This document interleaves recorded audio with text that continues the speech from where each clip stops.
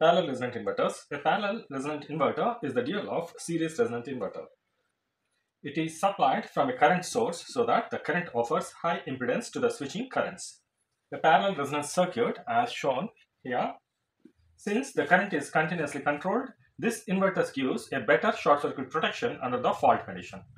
Now, summing the currents through RLC, we are going to get C dV by dt plus V by R plus 1 by L integral V dt equals to the input current Is, right? And this is dual to a series inverter. The equation is L di by dt plus Ri plus 1 by C integral I dt plus Vc at t equals to 0 equals to Vs. This is having the initial conditions that V at t equals to 0 is equals to 0 and I L at t equals to 0 is approximately equals to 0 itself. Now, if I is replaced by V in the above equation and R by 1 by R, L with C and C with L, Vs with Is. In series inverter, we got I of t equals to Vs plus Vc by omega RL e power minus alpha t sine omega RT. dRT, if I replace these values in the equation, then I'm going to get the voltage for parallel resonant inverter is equals to Is by omega RC e power minus alpha t sine omega RT. Let this be equation number 1, where alpha equals to 1 by 2 RC. Now the damped resonant frequency omega R equals to 1 by LC minus 1 by 4 R square C square under the square root. Equation number 2. The voltage V is maximum at t equals to Tm. That Tm is given by 1 by omega R tan inverse of omega R by alpha. That is equation number 3. This is also we have seen in series resonant inverter that Tm equals to the same 1 by omega R tan inverse of omega R by alpha. This can be approximated to pi by omega R.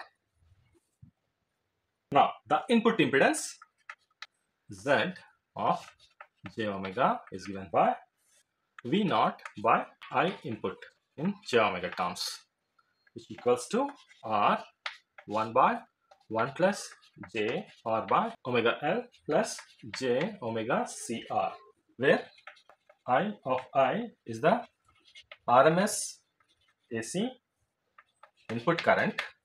I of I equals to 4 Is by root 2 pi.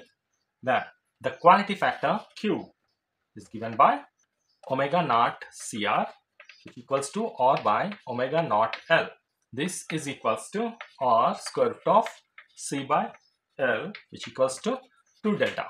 That is equation number 4, where delta is the damping factor and delta is equals to alpha by omega naught, which equals to R by 2 square root of C by L.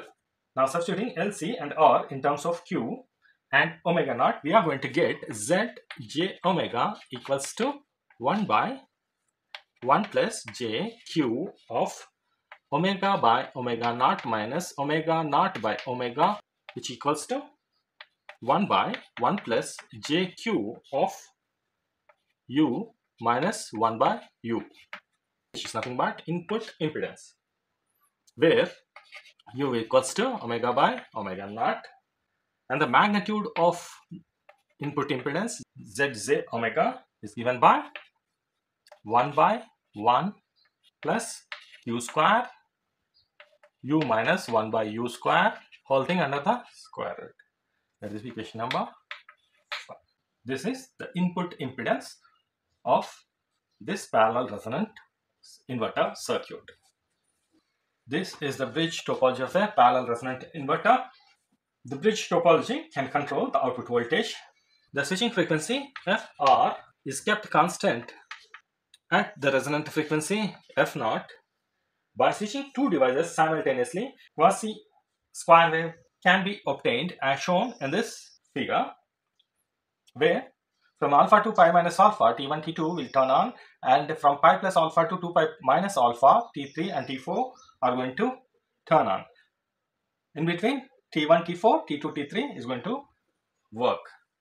Now, the RMS fundamental input current II is given by 4 IS by pi square root of cos alpha. Let this be equation number 6.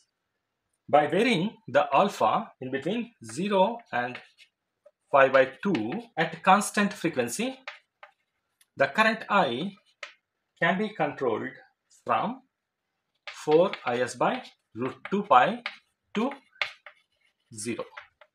This concept, what we discussed earlier, can be extended to HVDC application, in which the AC voltage is converted to DC voltage in the first stage and then converted back to AC at the final stage.